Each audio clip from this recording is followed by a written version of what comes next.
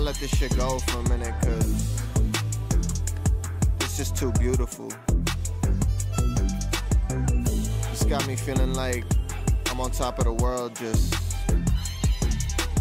looking at everything, thinking about everything. So after today, the Galaxy sled right here will be no more. Unfortunately, I'm going to be parting it out and selling everything in order to put money down on the new 850 that is coming out for 2019. Now the question comes up as to why I'm parting it out versus just selling it as a whole. Well, since the new 850 came out, prices for the 16, 17, and 18 axes have gone down quite a bit, unfortunately. You can get a snow check, or sorry, you can get a leftover 18 for under 10,000 now, and a lot of the used sleds that are going on like Craigslist and Facebook and everything are going for under 9,000, so mine would probably sell anywhere between 600 to 9,500 or something like that. So I figure I can get a little bit more selling each individual part, including all the OEM parts off of it, rather than just as a whole. So I've already sold a few parts, so we need to get those taken off and get those shipped out, so that's what we're gonna do today. Last Instagram story ever all together. Sad day.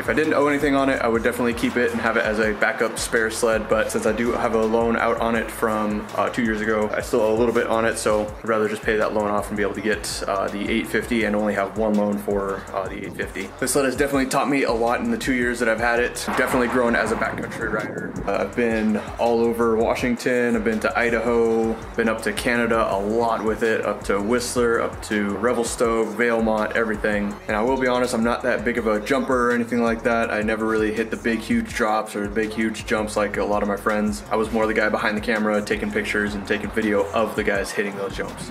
So a couple pieces of advice that I would give to anyone wanting to build a sled similar to this, or turbo their sled, or basically just build a mod sled or something like that. The couple things that I would probably start with would have to be handlebars, like controls and stuff like that. Better suspension, doing like exit or Fox shocks or something better than the stock shock. And then as far as the performance side, I would get a full pipe, definitely do the full Y pipe, tuned pipe, as well as a can. Now as far as suspension, you'll definitely want to go with like exit or Fox shocks or something along those lines, something that's going to be better than the stock mono shock. If you do get the Walker Evans shocks, they are pretty good.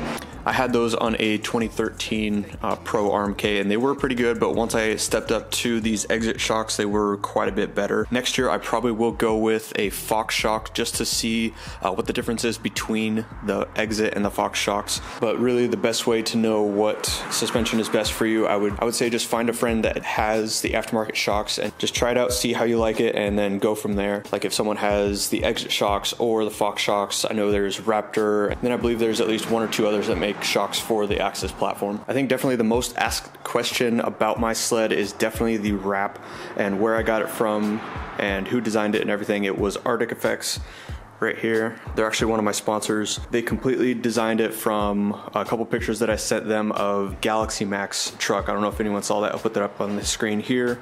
But that's essentially where I got the idea from, and I sent them a couple other pictures to let them know like what I wanted, but you can kind of see all the different features that was in the wrap, the little bit of bandana type and all the Galaxy theme essentially, and all along the tunnel. I thought that was really, really awesome. I love this wrap so much. I really don't want to part out the sled, but unfortunately I have to. Now when it comes to steering and controls, I went with the Cheetah Factory Racing handlebars, as well as an RSI throttle block and RSI momentary kill switch. Now the reason being for the momentary kill switch versus the stock one, this one you have to hold it down to actually get the motor to stop running, rather than just a button that you press and it clicks down like the stock one. With my thicker gloves on, I found it was a little bit tougher to press down, so I basically just moved over to using the key to shut it off, but it does make it pretty nice sometimes to just have that right next to where my hand is to shut it off. Now I really loved these Cheetah Factory Racing bars. I don't think I'll ever have another sled with without a set of these. They just give you a lot more area. You can see it's almost double my hand width right here, and it just gives a lot more area for your hand to go on the handlebar. The one other thing that I would definitely say you should do is get a aftermarket rear bumper. Get one that's a one-piece design similar to the Mountain Armor right here. All right, now let's get to the fun, maybe not so fun part of taking the whole sled apart. I think first thing I'll do though is change jackets because I really don't want to get this 509 coat dirty. Yep, that works.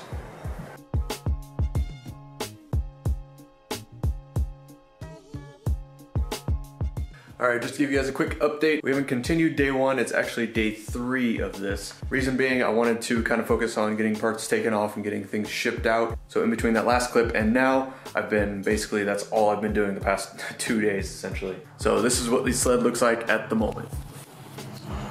It is definitely a painful thing to look at. This, I really love this sled, but unfortunately it needed to be done. Track is off, skid is out, all the suspension is out. Secondary's off. I gotta take the primary off here soon. Have a few things left to do, but still getting parts off, still getting stuff sold, still getting a lot of stuff shipped out. But she's getting there. A couple quick things I wanted to address. I had a few people hit me up on Instagram asking why I was parting it out and what my thoughts were on actually parting out a sled, whether it's worth it to do it that way or to sell it as a whole. And in my opinion, it is worth it if you have the time and the patience to actually do it, and see it through. Reason being, it takes a lot of time to one, break down all of the parts from the sled, as well as posting all the different parts on say Facebook or on an online forum or Craigslist or something. Basically what I did is I went through and just listed out all the parts, went online, saw what each part was going for, used and new, and kind of just formed my own price from there. Now as far as like shipping, I would definitely recommend going to like Walmart or something like that and getting a bunch of those padded envelopes, as well as a lot of their boxes, like the small, medium, and even large boxes. A couple of the items I did have to like make my own box. I just took a medium-sized Walmart box and just formed it around the bumper and put the handlebars and the A-arms inside of that essentially. Obviously the bumper is a little too big to fit in most boxes, and the proper size larger box really isn't gonna work out because you're gonna have a ton of space. And plus that one is going to Canada, so it's quite a bit to ship to Canada, so you wanna keep it as small and as light as possible, especially when you're shipping internationally. Now one thing that I'm doing that you don't necessarily have to do, but I would recommend, and it's just being a good person kind of, is just cleaning up the parts when you get them taken off. I've seen in the past and had experiences with people not just generally cleaning up parts when I buy used parts or something like that. And it's not very often that I buy used parts. Just wiping anything down, cleaning it up, getting all the dirt and oil and everything off of each of the parts, it really helps out with just being a good seller essentially. I don't know how to really explain that. Now one of the other questions I got was, how are you boxing up all the parts that you haven't sold yet and such? Basically, I just went to Walmart again and got a bunch of just the plastic bins that go for I think between $4 and $6 each, which I can use now to store parts in, and then later I can use for anything else really. It really helps to just keep things kind of a little bit more organized rather than just strewn out across the garage. Now yes, everything is a mess at the moment, as you can tell, but once I get everything off the sled, then I'll get it a little bit more taken care of and organized. One other thing I would say is definitely get a couple things of bubble wrap in this form. I think it was $5 or so. I don't think it was very much, but I got the smaller bubble stuff here, and then I got a roll of the larger stuff to really wrap parts in so they stay protected while you're shipping them.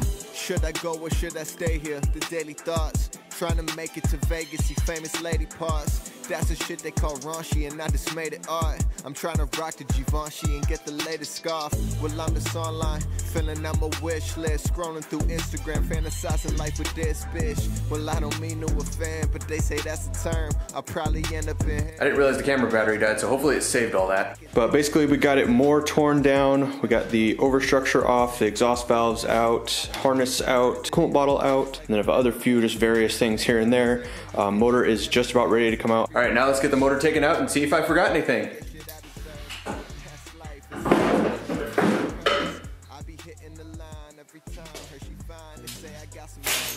Yep, I definitely forgot something. So the upper rear engine mount, it looks like, is what I forgot, if that's what it's called.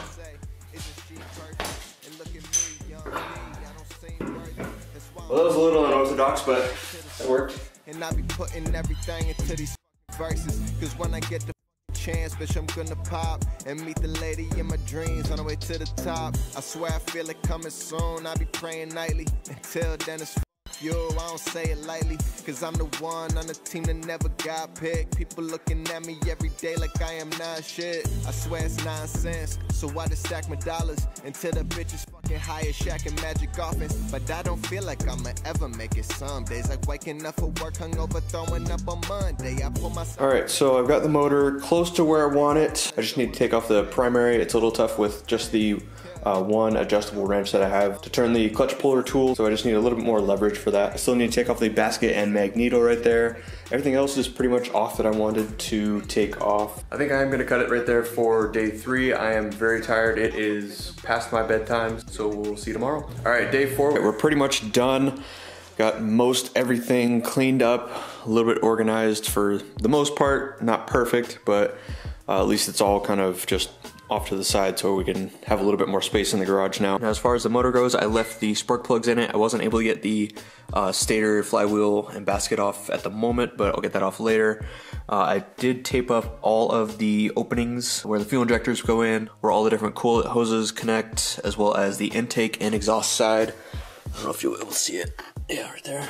I actually still need to empty a little bit more gas in the tank here. I only had a 5-gallon tank to put all of it into right there, so I need to go grab one of my other ones from the storage unit. Also got the whole garage just kind of swept up, cleaned up, because it was pretty bad for a couple days there. One thing I would definitely recommend is getting a bottle of this. It's literally just called Awesome. You can get it at most of the Dollar Tree dollar stores. You can get it in this bottle or the refill bottles like that. I typically just get one of these and then probably 5 to 10 of the other bottles, and then just use it over time. It works really well for these degreasing and cleaning jobs like this. All right, that's where I'm gonna end today's video. If you liked it, give it a thumbs up. Let me know what you think in the comments below. If you do have any questions, let me know as well, and I'll try my best to answer them. With that said, if you have not already, please consider subscribing. And if you are already subscribed, make sure to hit that little bell to turn notifications on so that you get notified when I do upload a video. So I hope you enjoyed the video, and we'll see you next time. Thanks.